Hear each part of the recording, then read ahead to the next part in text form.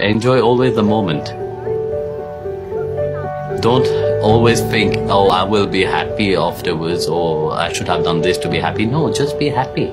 Enjoy that, what God have given you, This is a problem, is that people are so much in fear, in despair, in anger, and so on, But they don't appreciate what God have given them now, the beauty of life itself.